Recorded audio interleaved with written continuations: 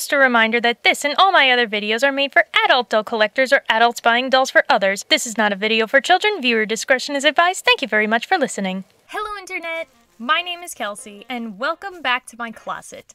Sorry this video is a little late, but with the holiday and everything, it's been difficult trying to keep up with everything. I hope that you will still enjoy this video, even if it comes to you kind of as like a Thanksgiving present. Anyway, we've got a couple of fun things to talk about, so let's just jump right in. Now, in one of my previous news videos, we talked about the Barbie Extra fashion packs, and another one has just popped up. Now, right off the bat, there is one good thing that I will note. This jacket here looks like it has a real working zipper. Based on the way the back looks in this little tiny area where the hood is, it doesn't seem like there's Velcro, so I would assume then the only way to get it on would be by the zipper. That would be really cool, and that's the kind of detail that I want to see in a line called Extra. But this fashion pack immediately gets an F, because you see that thing on the right, the little swirly ponytail thing? It's like a Barbie color reveal ponytail right there. But how would you use it on a Barbie Extra doll, you ask? Well, if you look at the bottom, you'll see what looks like a hair helmet. That's a wig, a plastic wig. And I'm sure there's a hole in the back where you plug in the ponytail. So not only do you get a plastic wig that you have to try to fit over the head of your doll that already has hair, but then once you put it on, you have to add in garish teal ponytail hair? Why? What's the point? You already have hair on these dolls. Why are you adding fake plastic wigs and then the color reveal ponytail? I mean, like, every time I see something new from Barbie Extra, I'm like blown away with how ridiculous they can make their stuff. So that's that.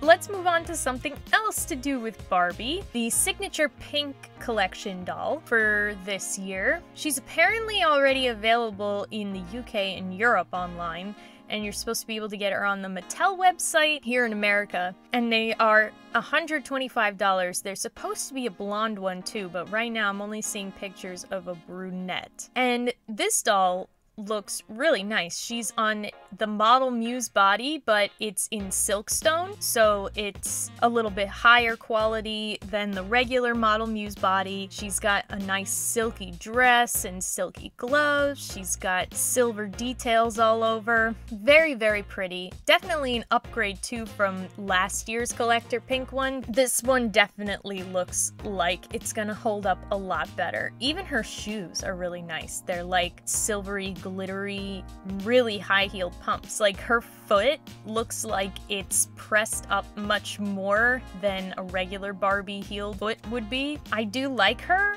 I don't know if I'm gonna get her, maybe see if she goes on sale, but I do like the dress. That's the other thing. I really like that they went for a magenta instead of like a hot pink or one of the other kind of Barbie pinks that we've seen in the past. This magenta just makes it look a little bit more luxurious. Now, moving on to Bratz. These are 20th anniversary collector dolls, so it seemed like we were going to be getting all 4 of the core girls in a special collector version, kind of like they did for the 10th anniversary of Bratz. But apparently now we're only getting Sasha and Yasmin, and it's a collaboration with the designer GCDS, which is an Italian designer that I've never heard of before, but the fashion, I suppose, is inspired by some fashion from that designer. These dolls are very nice looking. Like, I do like that Yasmin's dress has an actual Bratz print fabric. I think that's really cool,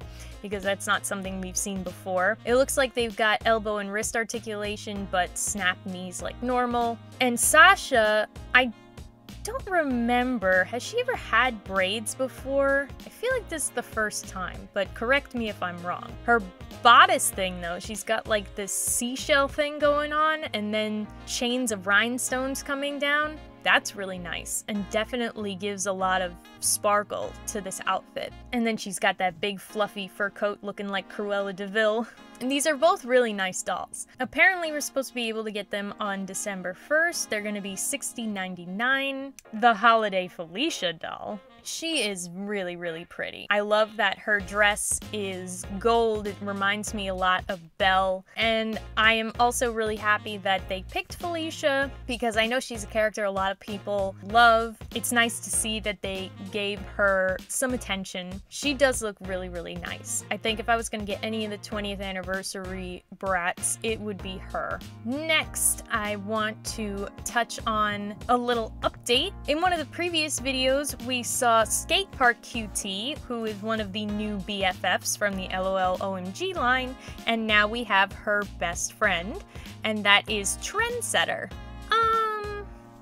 How is she Sweet Princess's older sister? And I'm not talking like hair color and skin color or anything. I mean like she doesn't look like a princess or like she's trying to be a princess or anything. That's what I was really expecting out of this doll, was that she was going to be giving that, you know, modern princess vibe, maybe having a tiara or just like really extravagant jewelry, and definitely a skirt. Like I really expected her to be in a skirt, not pants. She just looks like very plain. Not even that trendy to be called a trendsetter. It definitely is a contrast to Skate Park QT, so it works in that regard, but she's not what I expected. Then again, it looks like Skate Park QT is getting a second outfit, so maybe Trendsetter's second outfit will be a little more on the line of a princess kind of outfit.